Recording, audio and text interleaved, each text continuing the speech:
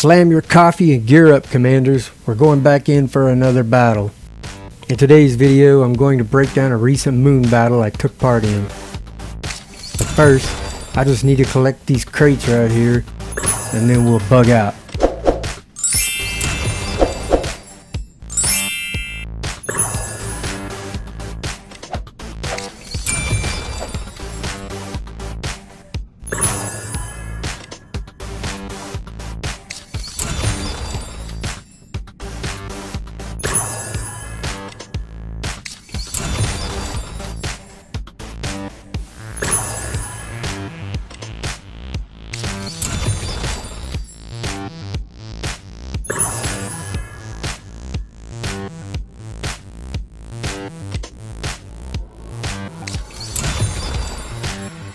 Okay, we're good.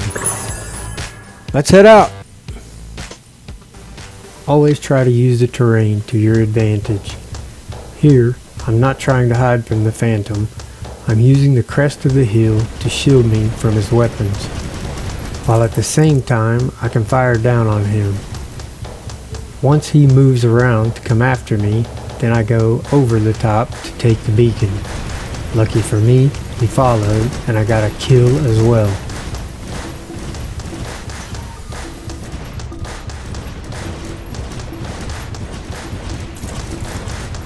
Double kill. Now I'm being fired on by the Alguang's built-in rockets, and I start to take fire from the Ravana on the left. To no avail, I hug the wall trying to avoid the Alguang's rockets. I have two choices. I can wait here and die from the rockets pounding down on top of the Strider while getting no damage points, and possibly the Ravana will come after me anyhow, or I can attack the Ravana, attempting to keep forward momentum. My immediate threat is the Ravana, so I choose to attack. The choice pays off. I get a triple kill before I start to take pulsar fire from an unknown bot, but ultimately I succumb to the Alguang's rocket attack. It also appeared that the Ravana's weapons were weak, which worked to my advantage.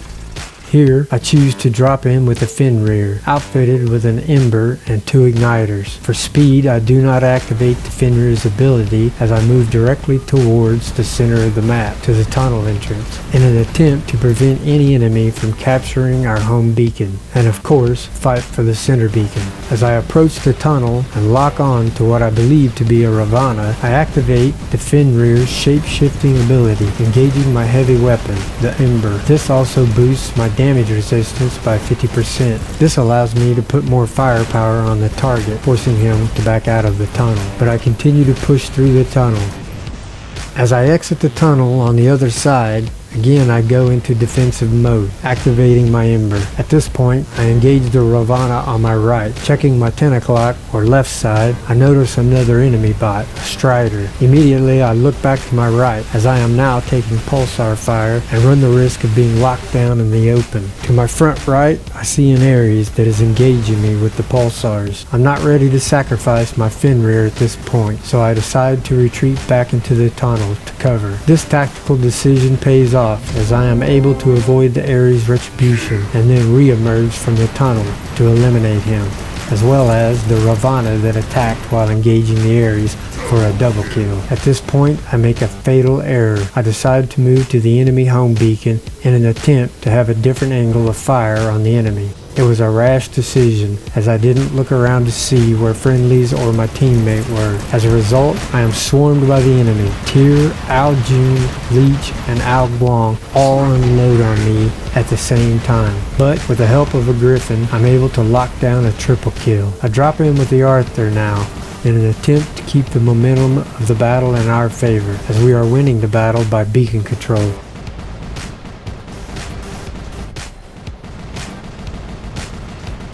Moving toward the center of the battlefield, I see the enemy is now attempting to take our home beacon. I take a quick single shot to help out my teammates, but then continue moving forward while simultaneously scanning and assessing the battlefield. At this point, the enemy now has 3 of the 5 beacons. We will soon lose our lead if we don't get a beacon back soon.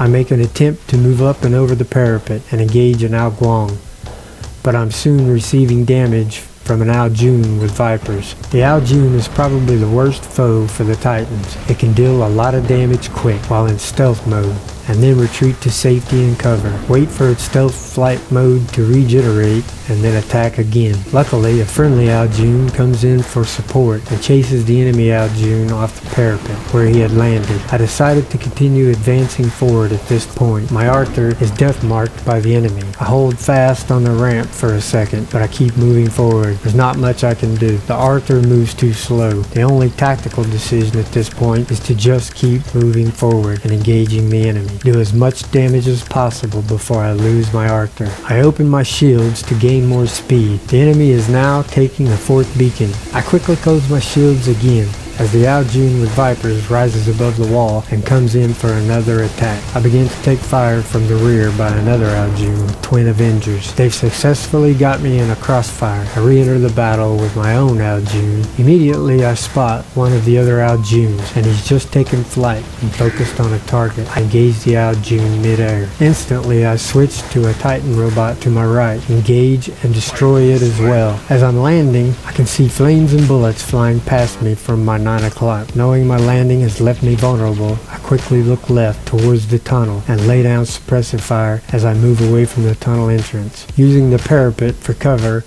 I fire my Avengers over the top at the Al Ming. It proves to be very effective. I have fire support from another teammate as well as healing from another. As a team, we managed to destroy the Al Ming. Between my own onboard healing and the tier now healing me, I have recovered quickly. I take time here behind the wall to assess the situation again. The battle has shifted in favor of the enemy now. Our beacon bar has dropped below theirs. They control 3 beacons and we have less than 3 minutes to go.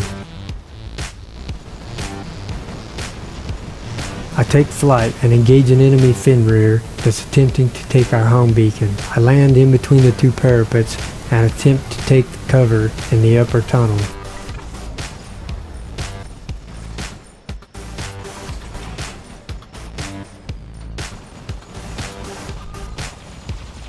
But the other Al Ming lands and there's no escaping it.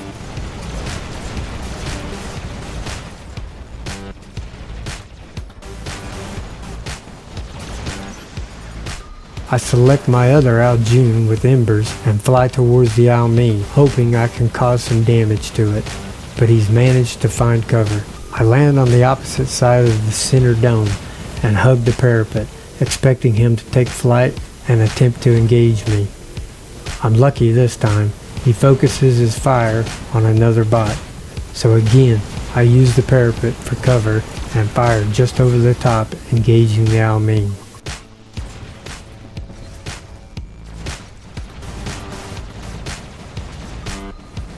We now have 3 beacons. The Al Ming is destroyed and I take flight. I spot 2 targets, one left, one right. I can't get a clear shot at the one on the left and he's being engaged by another friendly. So I engage the Leo on the right and again take cover inside the dome, hoping I can take the center beacon back, giving us 4 beacons. But we simultaneously lose a beacon and remain with only 3 and behind on the beacon bar. Looks like we're going to lose this battle, but I'm not giving up. We still have a chance. We have the advantage with 5-3. Noticing the Al Jun to my left is landing, I decide to engage him. I know he's vulnerable as he's just landed and he's the closest target. Unfortunately for me, he has phase shifted and I wasn't able to destroy him. Now I must land and will be vulnerable if he decides to engage me. Compounding my situation, I must remain in the open in order to capture a 4th beacon if we stand any chance of winning this battle. I'm able to capture the beacon unimpeded,